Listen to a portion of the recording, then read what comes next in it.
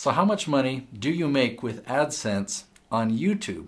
That was never my focus. I was always intending on focusing on the business revenue, which is definitely significant.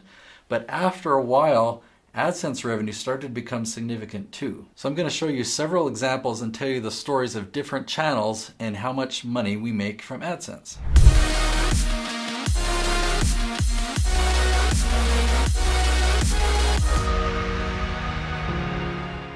Because it can vary from industry to industry, in this video I'm going to share several different examples of channels that I produce, and I'll show you the different amounts of ad revenue that each channel makes. And then make sure you stick around to the end of the video because I'm going to show you a way that you can actually make more money with your YouTube channel that'll even surpass your ad revenue. Let's dive right in.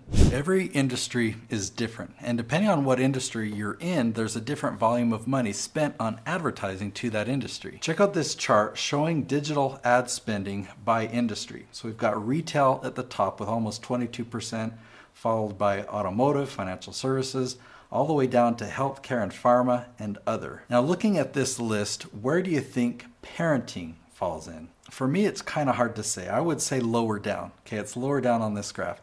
Where would real estate investing or making money fall in? Well, that's probably up where financial services is. So that's not an exact match, but it's pretty interesting just to think about that different industries have higher ad spends. All right, so the two channels that I'm going to show you are pretty similar in size, yet there's a drastic difference in the amount of ad revenue each makes, okay? So take a look at this channel. This is Paul Jenkins. He's a positivity psychologist. He talks a lot about parenting and about relationships. This is an extremely valuable channel. It's really making a big impact in the world.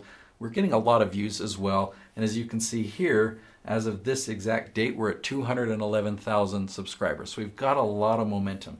Now let's go into the behind the scenes, into the analytics, and take a look at ad revenue. All right, what you're seeing right off the bat, YouTube likes to show a rolling 28-day view. Okay, so in the last 28 days, this channel has brought in an estimated revenue of $2,636. What I can do is just show you for the last 365 days. Okay, so it's brought in $35,500 and some odd dollars for the last year. Now, for a 200,000 subscriber channel, that's actually pretty low. And compared to the next one that I'll show you, you might ask, why is that? Why does this one make such low amounts of ad revenue compared to the next channel? Well, most of his videos that are getting traction are in the parenting space.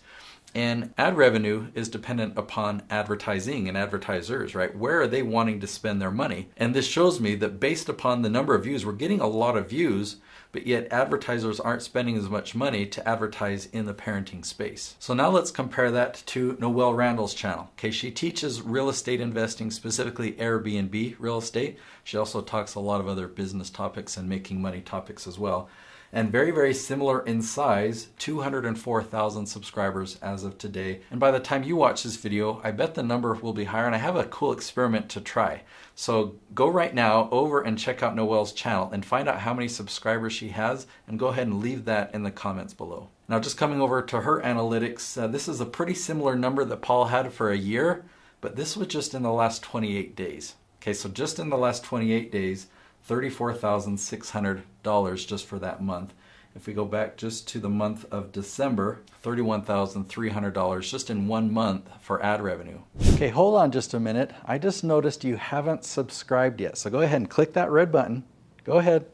All right, now let's continue. So I really have to emphasize that ad revenue should just be the icing on the cake. Now when we're talking about $34,000 in 1 month, that's some pretty nice icing, but I guarantee that her business revenue is much bigger than that because she's generating 4,000 leads every single month because of her YouTube channel. Now, depending on your industry, your ad revenue is going to vary from the two examples that I've shown you, maybe somewhere in between. But if you've got a business behind your channel and you leverage your channel to build relationships and then generate leads so that you can provide them the products and services that your business offers, your business should generate way more revenue than the amount of ad revenue that your channel is generating. Now, how do I quantify that, right? At a minimum, I would say you should at least be making 10 times the amount of ad revenue. So if you make $1,000 in ad revenue, you should at least make $10,000 in business revenue, right? You're generating leads and you're making sales in your business. It should be at least 10 times. Most of the channels that I produce actually fall in the range of 100 times. So if you're making $1,000, let's just say it's in a month. You make $1,000 in a month from ad revenue. You should be making $100,000 a month in business revenue. I do have one client that I've done the math on, and I believe his ratio is about 1,000 times. His channel is very, very niche, and so is his business. He doesn't make a whole lot in ad revenue. It's nothing that we consider significant. And yet he's making 7 figures in his business every couple of months just because of the organic YouTube traffic. The question that is commonly asked is, can you use paid traffic to promote or grow a YouTube channel? And is it worth it?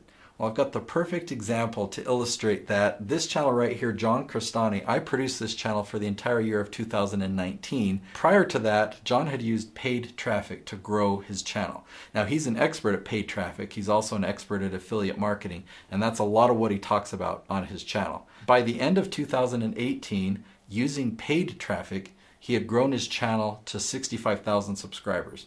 But it was an empty channel. It didn't really have a lot of engagement. It didn't have likes or comments.